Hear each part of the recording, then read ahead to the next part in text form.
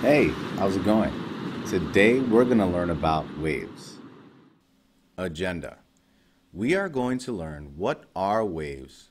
We are going to learn the difference between transverse and longitudinal waves. In addition, we're going to learn about another classification that distinguishes between mechanical and electromagnetic waves. And finally, we are going to learn about features of waves. What are waves? Waves is a disturbance that carries energy through matter or space without transferring matter. So waves carry energy. They do not transfer matter. Now, there are two types of waves, transverse and longitudinal waves. Transverse waves go up and down. This is how a transverse wave looks. Examples of transverse waves include an athlete doing battle ropes, the light that is emitted from the sun, and ocean waves. Longitudinal waves, on the other hand, compress and expand, and the word that is used to describe this expansion is known as rarefactions. So longitudinal waves have a series of compressions and rarefactions. An example of a longitudinal wave is sound. When we make a sound, we make vibrations that travel through the air and compress and expand the tiny molecules that are present even though we can't see them. Mechanical versus electromagnetic waves. Waves have yet another classification, and that is whether they need matter to travel through. The waves that need matter in order for the energy to travel are known as mechanical waves. For instance, water waves need water. Earthquake or seismic waves need the earth. And sound waves need the molecules in the air. The matter that the wave travels through is known as the medium. Electromagnetic waves, on the other hand, do not need matter to travel. They do not need a medium. They can travel through a vacuum. Now, not that kind of vacuum. I'm talking about the vacuum of space, meaning there is no matter, such as a solid, liquid, or gas.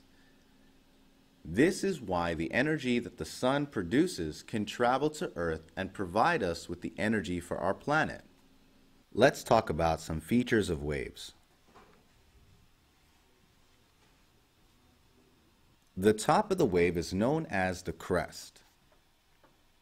Now, what is the height of this wave? You will have 30 seconds to figure it out.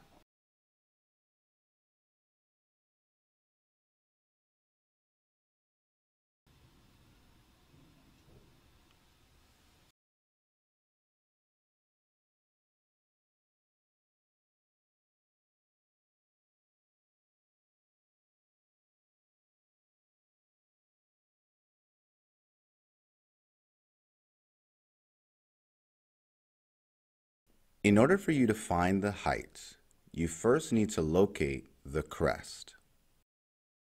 The height of this wave is 20 centimeters.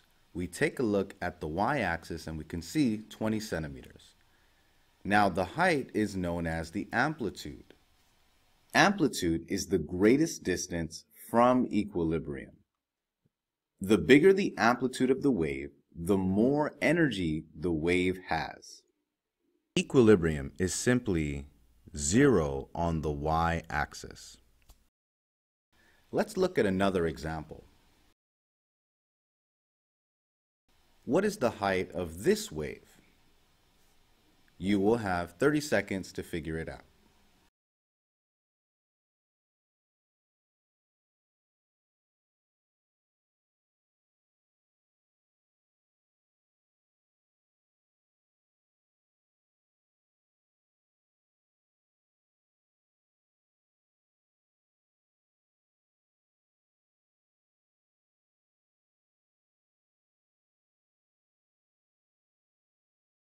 The height of this wave is 40 centimeters. The bottom of the wave is known as the trough. Let's look at how to find the wavelength. The wavelength is the distance between successive crests or troughs. What is the wavelength of this wave? You will have 30 seconds to figure it out.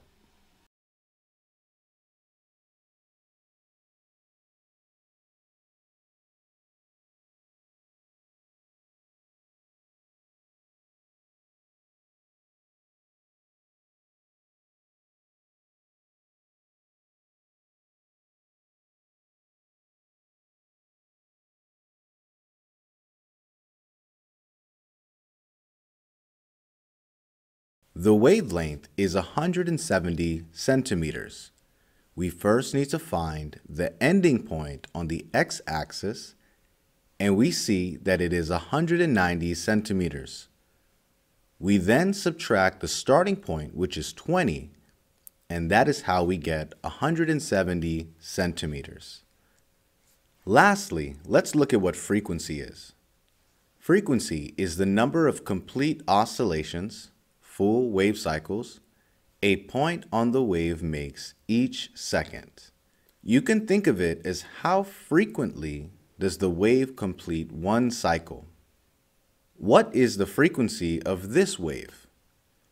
You will have 30 seconds to figure it out.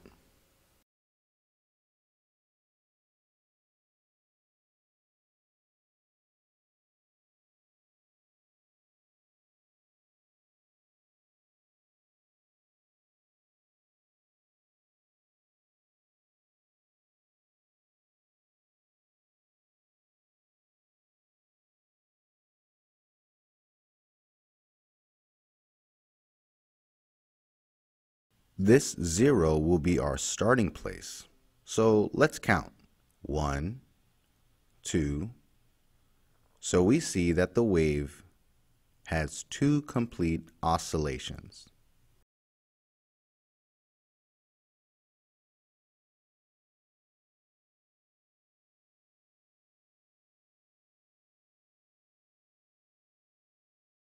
Today you learned what a wave is. You learned the difference between a transverse and a longitudinal wave. You learned the difference between mechanical and electromagnetic waves. And finally, you learned about the features of waves.